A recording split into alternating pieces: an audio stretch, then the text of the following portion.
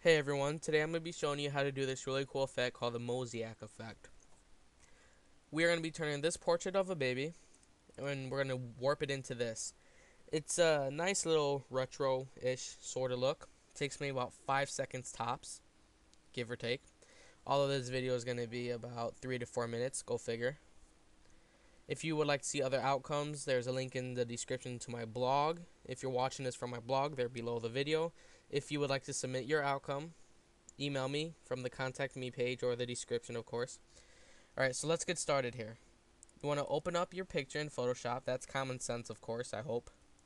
Then once you're done doing that, this is something that I do no matter what sort of project I'm working on. I always duplicate the first layer in case I screw up somewhere. So I'm going to press Ctrl J. That's going to copy that layer.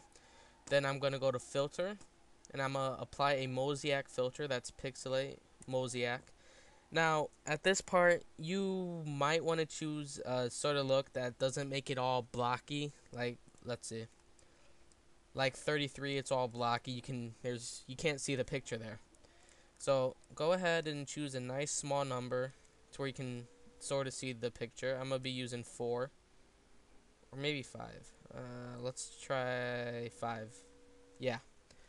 Press OK. Now remember what you just chose, because we're going to open up a new canvas and make a new pattern right now with that same size. Go to File, New, and we just use 5, so that's 5 pixels, not 58 now.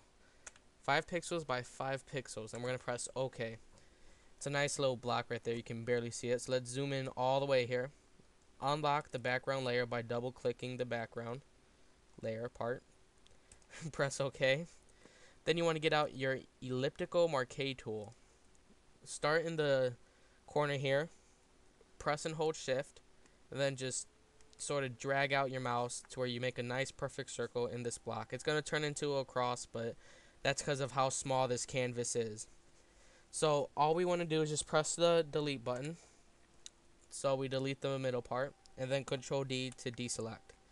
Now we're going to make this into a pattern. We're going to go to Edit, Define Pattern, name it dots 5 by 5.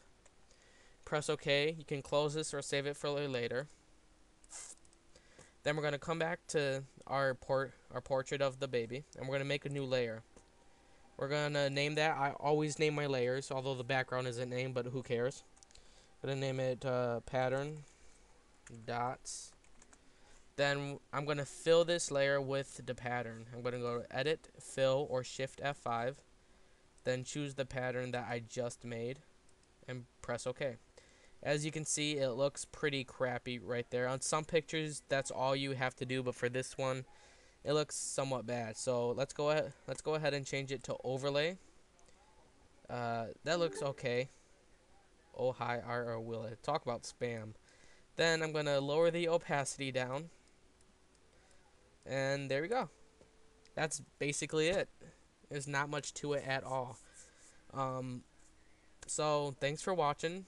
If you can, out of your spare time, visit my blog. Link in the description, of course. And I'll see you next time.